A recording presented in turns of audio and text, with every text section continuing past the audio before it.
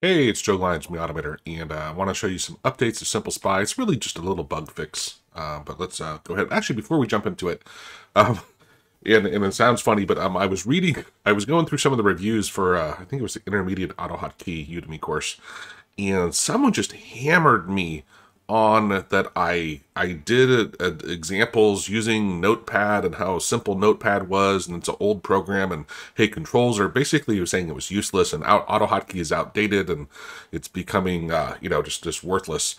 Okay, I may be overstating slightly, but not a lot. And honestly, just kind of makes me laugh because clearly this person doesn't work in a company like Corporate America where you are constantly connecting to these older programs and having to automate them, right?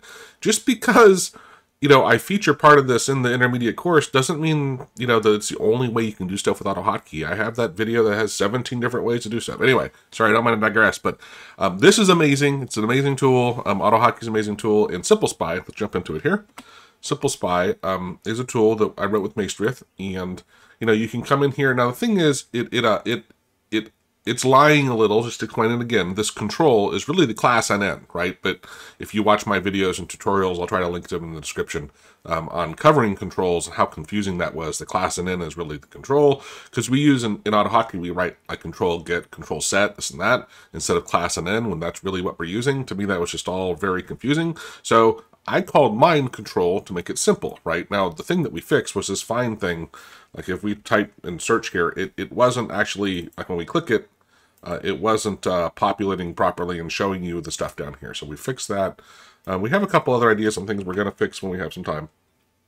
The tree can allow you to, what was interesting to me, I was looking at this earlier, was this combo box is not underneath. Oh, actually, so let me refresh all. Now we're going to look at everything. And if we look at here with site, this replace window, which I think is a really important thing to realize, this replace window is not under site, right? It's kind of its own thing. And that's, of course, because what site must be doing is creating its own GUI, and this